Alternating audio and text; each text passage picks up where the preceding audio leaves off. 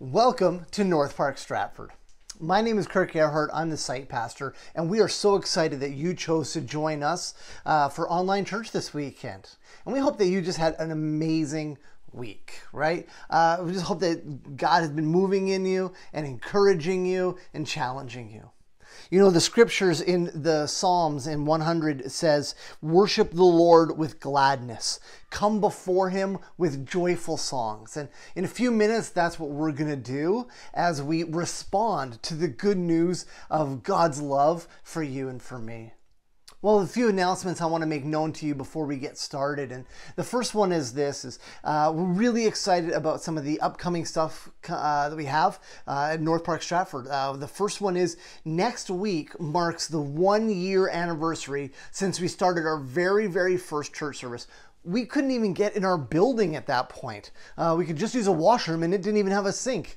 But we met in the backyard. And so I thought what we would do for next week is we would do a year in review. It has been a crazy year to start this church, North Park Stratford. We were 6 months in, and then we had to shut down in-person services for COVID, and we're still in that place. But I think God's been doing something amazing in here. So I want to encourage you to next week join us as we celebrate a year of faithfulness in what God's been doing. After that, we're going to do a new teaching series that is called Selfless. You know, the Bible talks extensively about how we're supposed to be others-oriented. We're supposed to bless one another, supposed to serve one another, supposed to love one another. So we're going to take the month of August and we're going to study those one another's together through the scriptures. So we invite you to tune in and maybe even invite a friend. As always, check us out online at our Facebook page. You can search up North Park Stratford, and we'd love to have you check out that, as well as Instagram. We're on Instagram, and check us out on our website at northpark.ca. And actually on the main North Park page, there's some great resources for you. I just wanted to draw your attention to, because we've got some midweek stuff just to help you. We've got some mental health insights from Trish Hack, our director or pastor of care with our Fanshawe location. We've got some parenting moments with Matt Loveday, who is a family life pastor at Fanshawe, as well as some marriage moments with Pastor Paul McIlwraith and his wife Carolyn. These are just great resources I want to turn your attention to. And speaking of resources, we want to try to do something though. We know we can't gather for worship together yet. We can't do that in a way that will protect you and keep you safe. And we love you too much to try to force it. But what we can do is start to figure out a few smaller things. So what I want to do is for the month of August, starting on August 4th, is I want to do a midweek teaching series. Now, we're actually going to be able to offer that in our church. We're going to have tables that will be socially distanced apart. We would ask you to wear a mask, and we'll roll out some more details coming up soon. But we will do an evening Bible study, and we're going to walk through the book of Ephesians.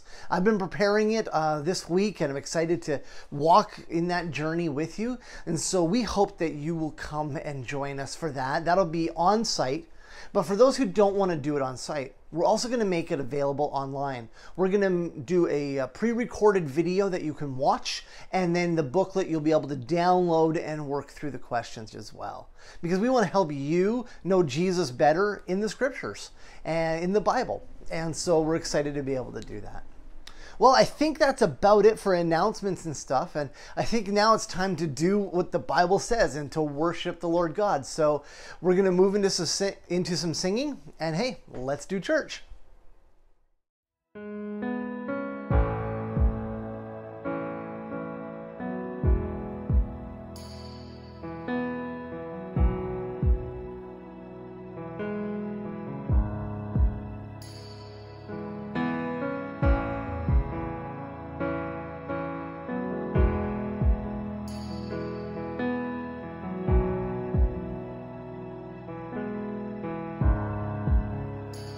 You are here, moving in our midst. I worship you, I worship you. You are here, and you're working in this place. I worship you, worship you. You are here, moving in our midst. I worship you. I worship you. You are here, and you're working in this place. I worship you. I worship you. 'Cause you are waymaker, miracle worker, promise keeper, light in the darkness. My God, that is who you are. Waymaker, miracle worker, promise keeper, light in the darkness. My God, that is who you are. You are here, and you're touching every heart. I worship you, oh Lord, I worship you. You are here, healing every heart. I worship you. I worship you. You are here, and you're turning lives around. I worship you. I worship you. You are here, mending every heart. I worship you. I worship you. 'Cause you are waymaker, miracle worker, promise keeper, light in the darkness. My God, that is who you are. Waymaker, miracle worker, promise keeper, light in the darkness. My God, that is who you are. Oh, that is who you are. That is who you are. That is who you are. That is who you are. That is who you are. That is who you are. That is who you are. That is who you are. Even when I don't feel it, you're working. Even when I don't see it, you're working. You never stop working. You never stop working. Even when I don't see it, you're working. Even when I don't feel it, you're working. You never stop working. You never stop working. Even when I don't see it, you're working. Even when I don't feel it, you're working. You never stop working. You never stop working. Even when I don't see it, you're working. Even when I don't feel it, you're working. You never stop working. You never stop working. Waymaker, miracle worker, promise keeper, light in the darkness. My God, that is who you are. Whoa. Waymaker, miracle worker, promise keeper, light in the darkness. My God, that is who you are. Oh, that is who you are. That is who you are. That is who you are. That is who you are. That is who you are. That is who you are. That is who you are. That is who you are. Waymaker, miracle worker, promise keeper, light in the darkness. My God, that is who you are. Waymaker, miracle worker, promise keeper, light in the darkness, my God, that is who you are.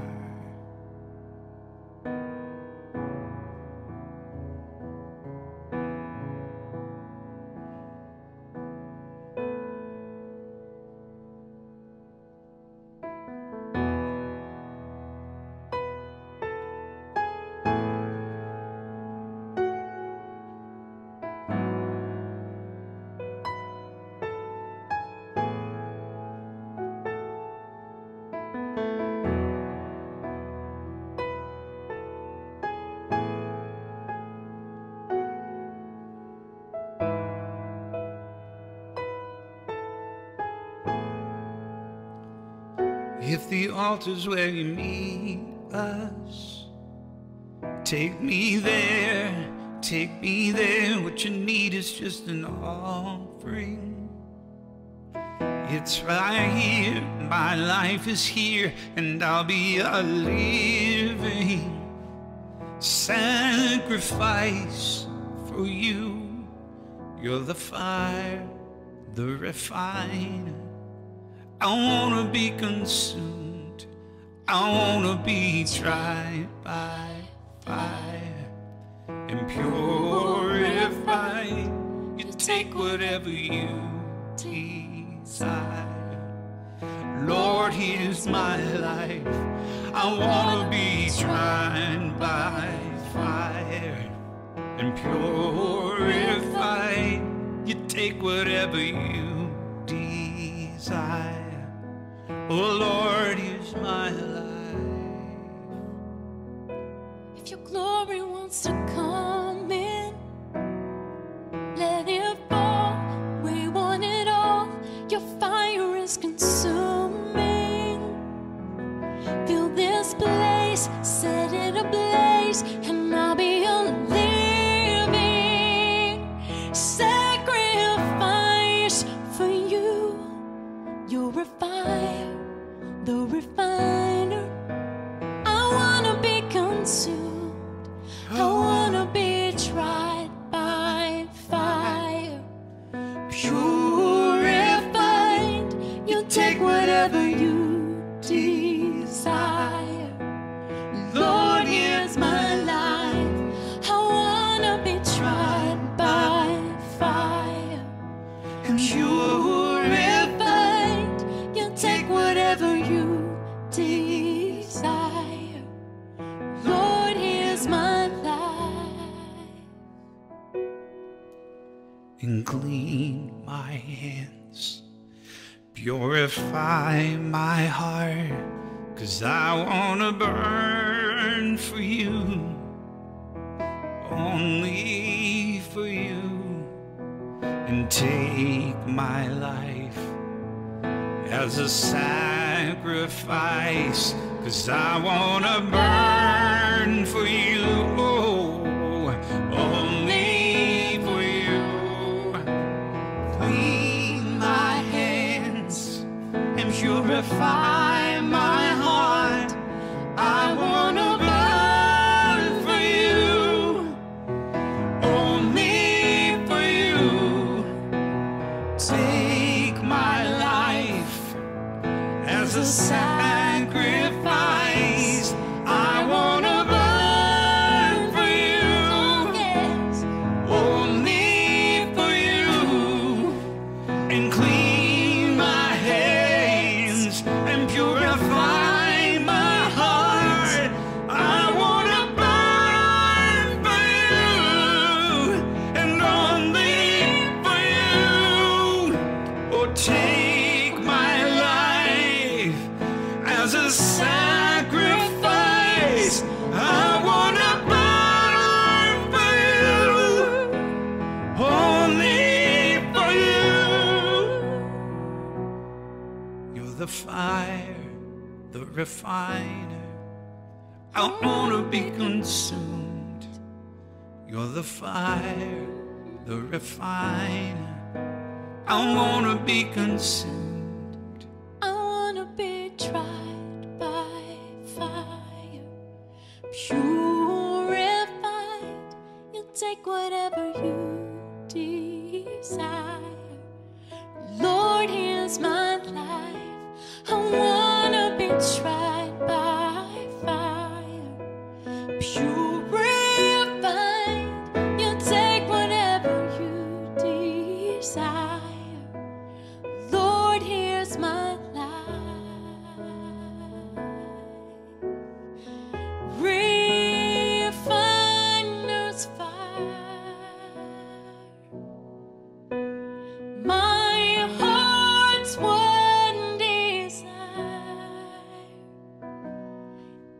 to be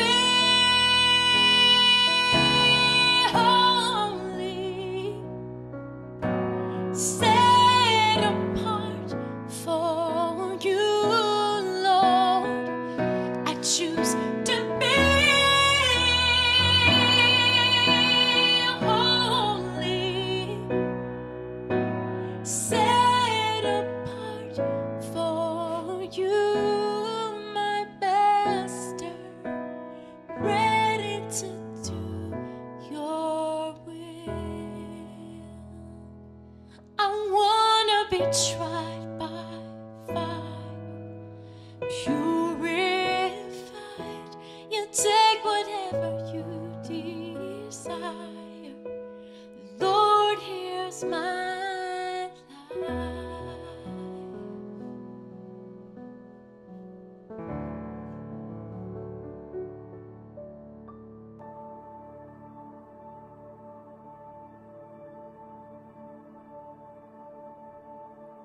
You were the Word at the beginning, one with God the Lord Most High.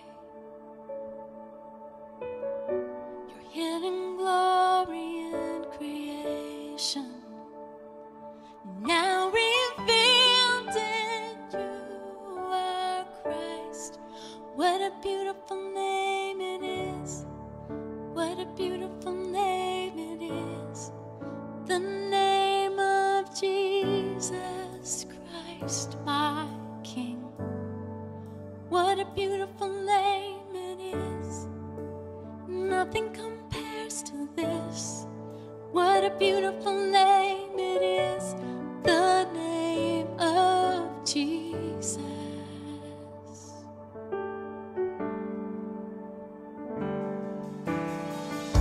You didn't want heaven without us, so Jesus, you brought heaven down.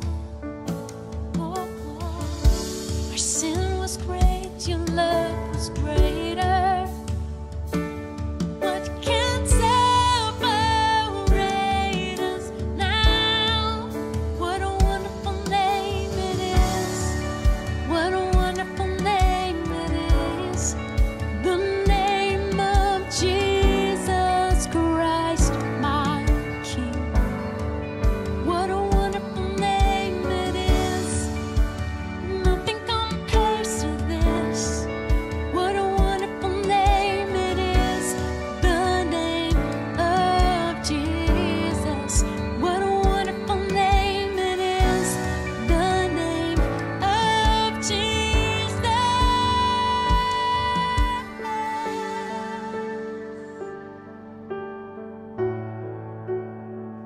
Oh, how great you are, how glorious you are. Oh, we sing of your goodness, we sing of your goodness. Death couldn't hold you down, the grave couldn't hold you down.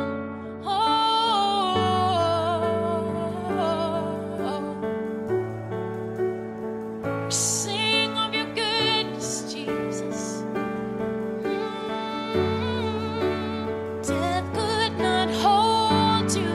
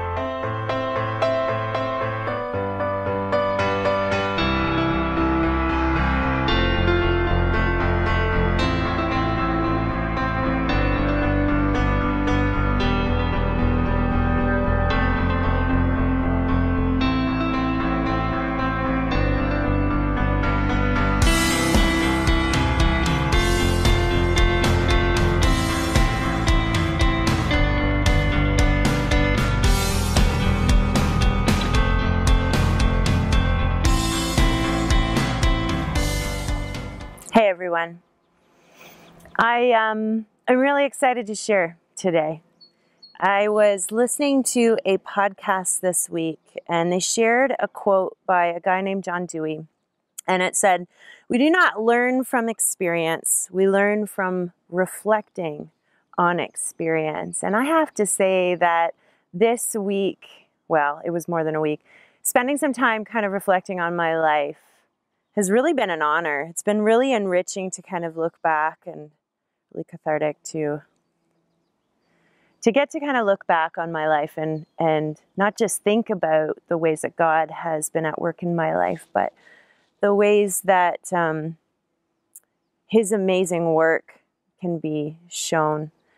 So today is about my story, and let me just start by telling you a little bit about myself. Grew up in a Christian family. We were immigrants. My parents immigrated to Canada a couple years before I was born. So we started in Mississauga. They started in South Africa. They came to Canada to get a fresh start. South Africa is a pretty dangerous place. It's amazing and beautiful, but it's a hard place to live in. And so we started in Mississauga, and we ended up moving to a farm outside of Ingersoll, and that's where I stayed until I got married, many years later, obviously.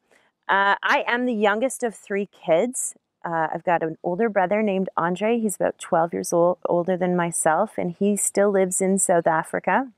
I have an older sister. She's about 5 years older than me, and she lives in Ontario here. And so I am the youngest, but I would say that I kind of had the youngest sibling experience, but in a way I sort of had an only child experience too, because from about 14 years old and on, I was kind of on my own. I kind of got all the attention from my parents, which maybe wasn't great, but that's what happened. Being newcomers to Canada, it was tough financially. It was tight financially a lot of the times, but I don't remember that being the focus of our childhood. Like if you were to ask me what I remembered that we were a happy family. It was happy, even though it was definitely hard. My dad got laid off a lot, and I think my parents did a good job kind of keeping lots of joy in our lives despite the hard times, for sure. So I would say that my faith story really started before I was born, which I know is really cliche, but I do. I really feel like my faith story starts with my parents. Because growing up in South Africa, my mom was raised Catholic, all girls Catholic school. My dad was in an Anglican church where, he shares this story about how Sunday morning for him was getting dressed up in your nicest clothes, and here's your offering money, Roy, and then sending him off out the door to walk down to church by himself. I'm sure you can imagine that many times he did not end up at church. He told a lot of stories about taking his offering money and going down to the store, and you know what? That's just what was modeled for them. So I would say that my parents' faith experience was more religious and habitual than it was, in fact, anything to do with Jesus. So after they got married, they lived in a little apartment building. They did not go to church. I don't know if they would call themselves Christians even, but there was this guy named Glenn. He lived in the apartment building. He lived upstairs, and they were good friends. Every Sunday morning, he would come down, knock on their door, and say, "You ready to go to church?" And it was a big joke between all of them. And every week, my parents would say, "Nope, not this week, not this week." And it was a big joke between them, but it was actually kind of funny because my parents thought, how funny would it be if he came down and knocked on the door and said, "You ready to go to church?" And they said, yeah, we're ready to go. So they got ready, Glenn comes down Sunday morning, knocks on the door, opens the door. You ready to go to church? My parents walk out. They're like, yep, let's go. They thought what a big joke it would be. And then, so they went to church. And then they started going to church regularly. And then they committed their lives to Jesus. And they were baptized when my sister was just a baby. And I love that the joke was on them. You know, that they thought, how funny would it be if we went to church? But then their lives were completely changed in doing so. I'm really grateful. I'm really grateful to Glenn.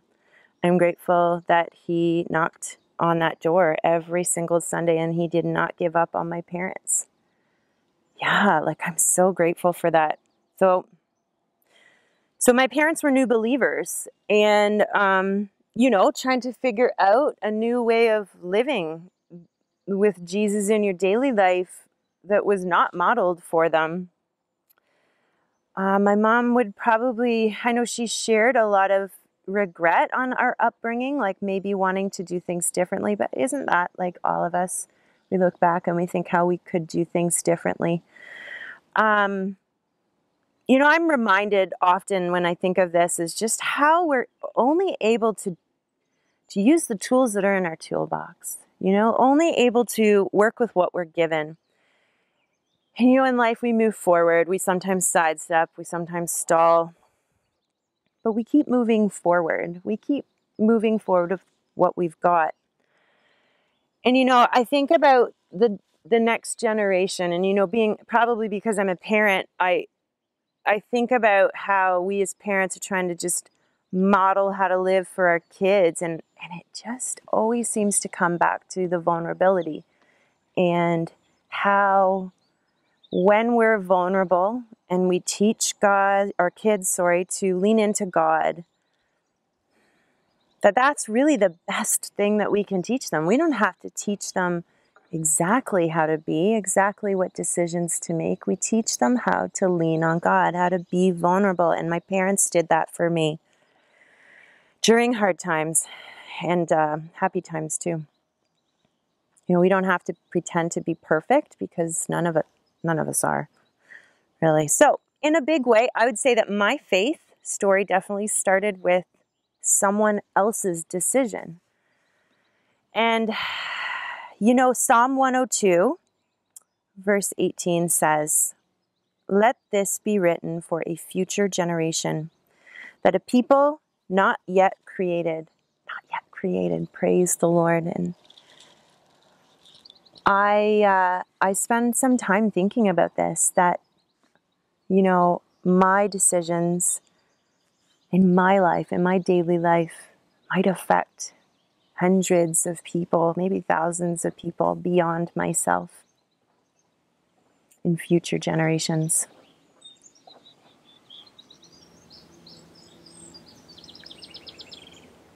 Me as a teenager.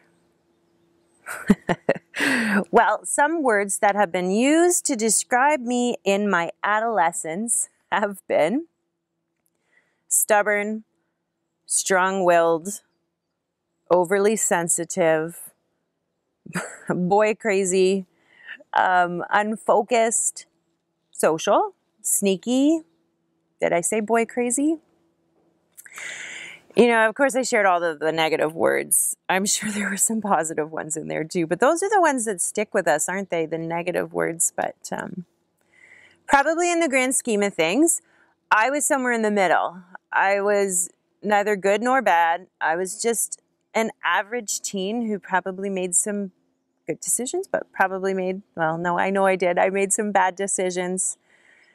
I'm grateful that I never did try any drugs. I never did sleep around. I probably pushed things to its limit, but I did still steal cigarettes from my father before he quit smoking. I did come home drunk on a couple of occasions. How did I feel as a teenager? Some words I put to that might be insecure, stupid. I felt ugly. I felt unloved. I felt unlovable. And I felt unqualified. I feel like as a teenager, I kind of bounced around between two worlds. I had this world at church where, sorry, and I should say, like, those two worlds, I feel like I never really fully fit into either of those worlds. So at church, in our youth group, it was a great place. We had lots of fun, but all my youth group friends were, they attended all the same Christian schools. So it was sort of like them and then me. And I kind of always felt like the bad kid from the public school. And so I never really felt like I was in with that group. And then when I would go to school, I struggled with how to be a Christian in the school system that I was in. And to be honest, it was probably easier for me to just leave my faith at the door on my way in. And so I did. I did often. Yeah, even though I would say, though, that my faith was deeply rooted at my core. And I am so grateful for that because I always return to that, which is so great. So when I was about 14, our youth group got to go on a serve trip. Serve is like a mission trip for teens. It's run by Youth Unlimited. It's still running all these many, many years later. I won't tell you how many years later, but so on the mission trip, we get to do things like help the less fortunate. We serve meals. We work with children. You work with elderly. You fix things. You build things. It's sort of a variety of tasks where we get to learn how to give of ourselves. So how to be selfless. And so that was a week that was really life-changing for me. Our group decided to go to Niagara Falls for our first year, our first serve trip. We slept on the floor of a school in the area. I don't think I could do that anymore. It was just like a sleeping bag on the floor. We showered under a cold hose that was sort of slung over a branch of a tree. Again, I'm not sure I could do that anymore. But we made it through, and somehow it still managed to be a transformational year for me. A week for me. At the end of the week, there was kind of like this final worship service where we all went. There was a great message, lots of great music, and I remember the song Refiner's Fire playing. For those of you who've been in the faith for many years, you'll remember Refiner's Fire. It's all about kind of how God refines us and just rubs down those rough edges and makes us perfect, and it's wonderful. And so that song was playing, and I really was starting to feel stirred to change. I was feeling the Holy Spirit kind of prompting me to commit my life to Jesus, to commit my life to Him. And I felt like it was time for me to stop sitting on the fence. I needed to choose one side or the other. Who was I, right? So they invited people to come up. If you felt like you wanted to change, if you felt this like stirring within you, and so I call it an altar call, and I did. I answered an altar call that night at 14, and I went up and I asked for forgiveness for all of my failures, and I chose a life going forward with Jesus as my Savior. And I was changed. I was changed forever. Whew. Jesus saved me, just like He saved my parents all those years before. I'm so grateful. So my mom remembers coming to pick me up. She tells a story about how when she came to pick me up from that trip, I remember seeing my parents. I jumped out of the van and I just ran to them. And I was like overwhelmed with tears, and I couldn't speak. I couldn't explain what had happened. I couldn't yet put into words this big thing that had happened to me that week. But she says that, you know, she said they both said they could tell that I was changed, like I was different.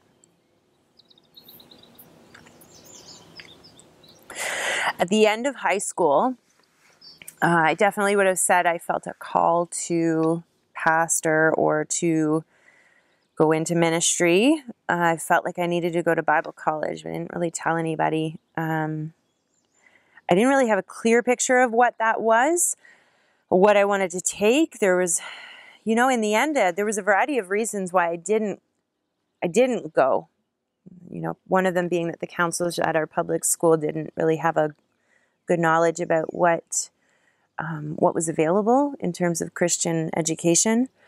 I was feeling unqualified to attend a university. Those feelings of inadequacy really creep up often. And, you know, I probably needed somebody to just speak some words of encouragement into me and to pray about it, pray about the decision with me, but that didn't happen. And so, you know what? I ended up taking a 2-year program at Fanshawe College in London for photography. And that led to an almost 15-year career as a professional portrait photographer. I met hundreds of people, some difficult, some wonderful. Definitely had some ups and downs in that, and really took me down a hard road, if I'm completely honest with you.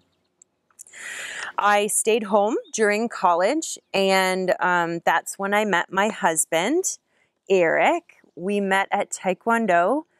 We were blue belts at the time, and for the record, I was a higher belt than him when we met. Just kidding. We are now third-degree black belts. We've continued on with Taekwondo all these years later. And yeah, so we were married in 2004. Neither Eric nor myself were baptized as teens or young adults. So we decided that we would get baptized together, which was kind of neat. I came from a church that practiced infant baptism, so nobody suggested getting baptized as a teen to me. And I always kind of had it in the back of my mind, like, maybe I should do this. And Eric, he came from a system, like a church system, where you kind of go through Sunday school and then you graduate into the baptism class and then you kind of get baptized. And he didn't want it to be something he did just because everyone else did. So he also wasn't baptized. So we as young adults got to be baptized together, which was really, really a cool experience. Added a whole new dimension to our marriage and really to baptism as well. We have 3 kids together all these years later. Gavin, Natalie, and Fiona. They are truly amazing and truly humbling at many times. Yeah. So the bulk of my adulthood, I spent feeling like there was more for me. I found my photography business draining. It was unfulfilling. Customers were demanding, and I was stressed out. I was miserable. And to be honest, I've spent a lot of time since then apologizing to people who I hurt during that time. And, you know, I think I felt God working something out for me, but I had to wait.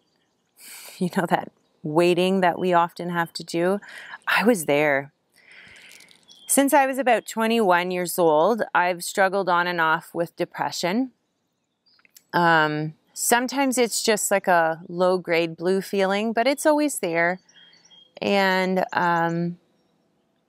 probably that would surprise a lot of people. They would have no idea. That's probably because I'm a bit of a chameleon. I'm not super proud of that, but I'm really good at masks If you are familiar with that personality scale called the Enneagram, this might help you understand. I am a 3. So 3s are great at being who the room needs them to be.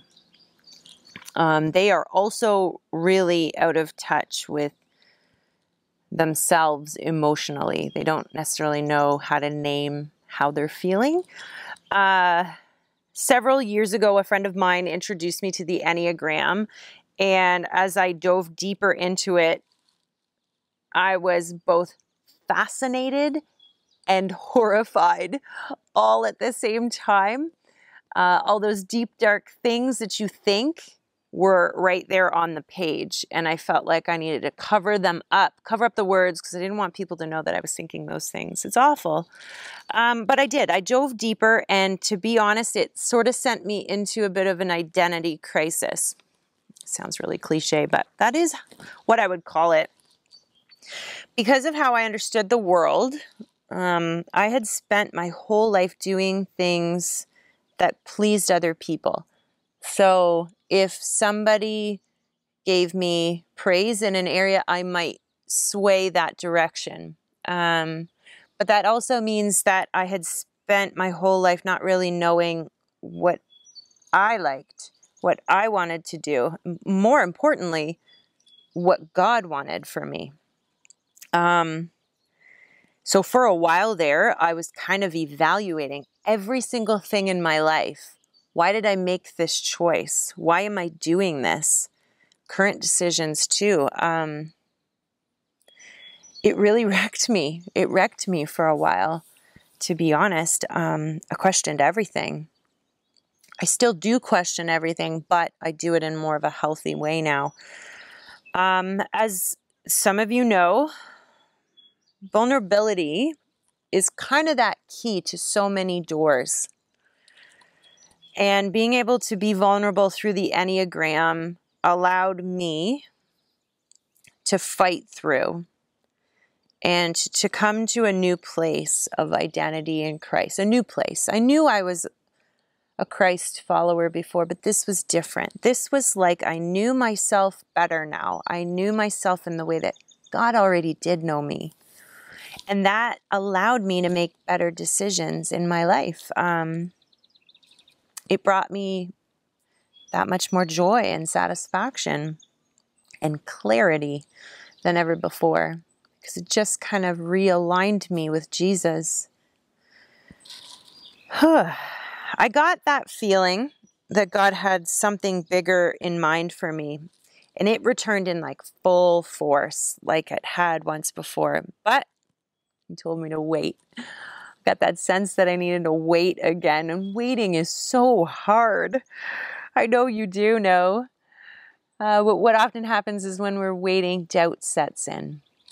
You start doubting yourself, and I watched as so many of my Christian friends kind of had their prayers answered in these big, amazing ways, and it's so great to see that. But if I'm really honest, I would say that I would sometimes go home and have that feeling of, it sounds so childish, but when me, God? When is it my turn? And the truth is, in looking back, I'm not sure I ever really clearly and directly asked God for more. I was probably scared to do that. It's a little bit scary when you ask God to really look deeply at yourself and really give you more. Maybe I was scared to give up control. Maybe I think a big part of it was I was a little bit scared to look like a fool walking into stuff that I am unqualified for according to the world's standards. So in the summer of 2019, I got the opportunity to go up and serve for a month at a kids camp called Camp Kakwa. It's up north, about 4 hours north of where I live. It was great. It was for the whole month of July. It was hectic and crazy, as kids camps tend to be, but it was also really great at the same time. I had never been away from my kids that long, And July tends to be a really hectic work month for my husband. And my kids wanted to go to Conestoga Bible for a couple of weeks. He would have to be in charge of like running them to and from camp and all the coordinating. And then did I mention we got a puppy? Yeah, it was a crazy time. And to be honest, I wanted to back out. I wanted to back out of going to camp.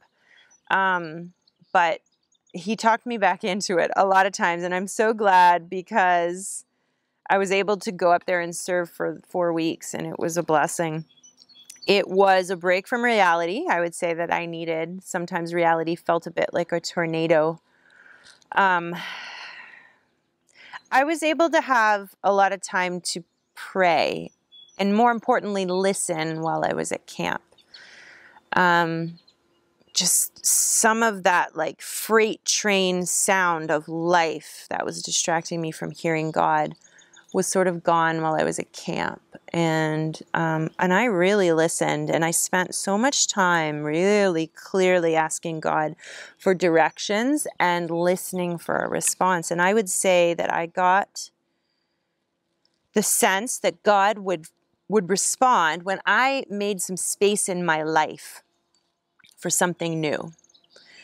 So while I was at camp, I made the commitment to close my photography business with finality, like very clearly closed, when I got home. And I needed to stop holding on to the old and make way for the new. That's what I felt like. And so on the last 2 Sundays of camp, the first Sunday, I kind of felt a call. I felt 2 calls while I was there. The first one, I felt a call to pastoring. And I was immediately flooded with all those feelings of inadequacy that I was all too familiar with. And I was a little bit embarrassed to tell people about this too, because I felt like I was going to have to face other people's doubts in me too. Yeah, it was rough. Then the second week, I felt that Eric and I were being called to start a new church. I sort of said to God, okay, but can you tell Eric? Because I don't want to. I wish this was one of those stories that, God laid it on both of our hearts. We came together and we're like, oh, you had the same feeling. This is not that story. And, nothing against my husband by any means. It just was not that story. There was a lot of mixed understanding about that, and it maybe led to some fights, to be honest. But I did come home from camp feeling really confident about what I had heard, super unsure how to proceed. I started by closing my photography business like I had promised I would, and I made that space, and then I waited. I was back to waiting. After a month of waiting, a good friend of mine lovingly yelled at me. This is how I tell the story. She told me, stop wallowing in my pity, and if you want a job in ministry, just go get a job in ministry. So that night, filled with all those feelings of inadequacy again, I started looking for jobs, and I came across one that caught my attention, Director of Kids and Youth at North Park Community Church. And I thought, oh, that's strange. My parents used to go to a North Park Community Church up until my dad died. And it ended up being that it was the same church. They were starting a new site in Stratford. I thought, okay, I'll do it. It was late. I had to fix up my resume really quickly. It was the last day of the posting, so I thought, there's probably little chance that I'm going to get this, but I'll do it. So I sent it out, didn't even tell my husband. And yeah, it was a blur.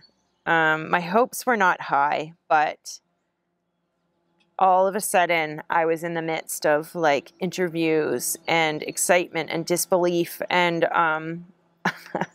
on the way home from the one interview, I remember having to actually pull the car over because I just, I was so overwhelmed. I couldn't believe this was all happening. So I got the job, And I got to be a part of the Stratford site of North Park Community Church, and was actually sitting in the church before I realized that God had answered both of those calls that he had laid on my heart at Camp Kakwa just a month or two before. Everything had been fulfilled. And what's incredible is the people that we've been able to meet at this church, and how connected we are to them in many ways, and how many prayers God has answered by this new job. Prayers that were from years prior, and some of them prayers that we never actually spoke. I could not have imagined something so amazing for myself. So it was hard waiting. It was hard. It seems to be a theme in many of our lives, right? Waiting for God. But in those times of waiting, God was busy working. He wasn't waiting. He was orchestrating. He was busy orchestrating this amazing new life that he had for my family and myself. And he is busy orchestrating the same for you in those times of waiting. Last summer, I had kind of a key Bible verse, and it was Matthew 9, verse 17. And Jesus actually spoke these words. And no one puts new wine into old wineskins, for the old wineskins would burst from the pressure, spilling the wine and ruining the skins. New wine is stored in new wineskins so that both are preserved. And you know, I feel like many of us pray for a new life. We pray for new opportunities, renewed faith, new inspiration. We ask for God to come and bring newness in us. We want that change, right? But when God agrees, we hold out our old wineskins and ask God to pour the new wine into it. We kind of wonder why it's always that same result. I know I did. Instead of trying to fit God into the way that we live and we want to live, we need to fit our lives into what God wants for us. Jesus says, new wine is stored in new wineskins so that both are preserved. If we want God's new wine, his plans, his control, all of those amazing things, and we need to let go of that old life. All those old things that are holding us back from the fullness of living with Jesus, that new wine, we have to let go of all those old ways so that God can pour that new wine into our new wineskins. Because God's way is better. God's way is better, and you can trust him. You know, in John 10:10 it says, the thief's purpose is to steal and kill and destroy. But my purpose, God's purpose, is to give them a rich and satisfying life. God wants you to have a rich and satisfying life. And you can trust him. I did.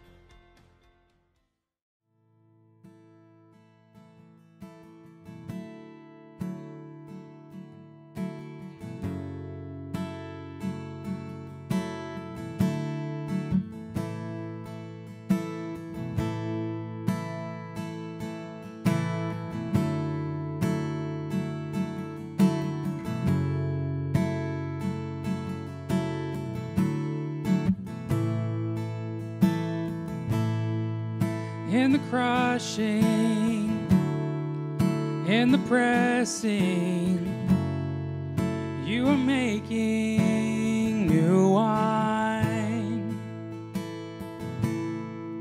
In the soil I now surrender, you are breaking new ground. So I yield to you into your careful hands. When I trust you, I don't need to understand. Make me your vessel. Make me an offering. Make me whatever you want me to be. God, I came here with nothing but all you have given me. Jesus, bring new wine out of me. For where there is new wine, there is new power, there is new freedom, and the kingdom is here. I lay down my old flame to carry your new fire today.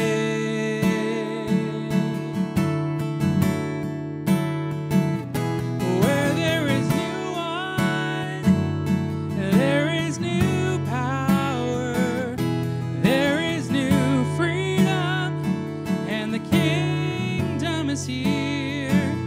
I lay down my old flame to carry your new fire today.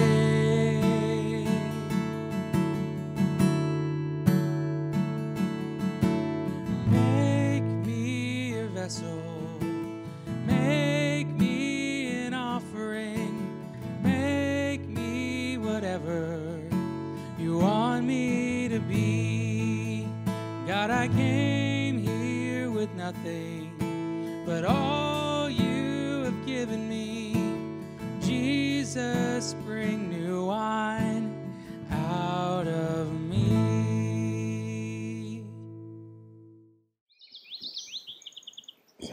Let's pray together, church. Kind Father, you are the orchestrator, the great plan maker, the one beyond anything that we can imagine for ourselves. And God, we just want to humbly ask for you to comfort us in our waiting. Comfort us while we wait for this big plan of yours to be revealed to us. Help us to step into opportunities that you give to us. God, help us to acknowledge the clean slate. Wipe away all of the old things that are holding us back from you. Anything that might be an idol in our life. Anything, God, that separates you and us. Help us, God, to be ready for the new wine that you have in store for us. God, help us to have open hearts, open minds, open hands. Be with us this week as we make our decisions. Help us to always reflect them on you and what it is that you desire. God, we ask for you and your holy blessing in our lives so that we can in turn bless others. Amen.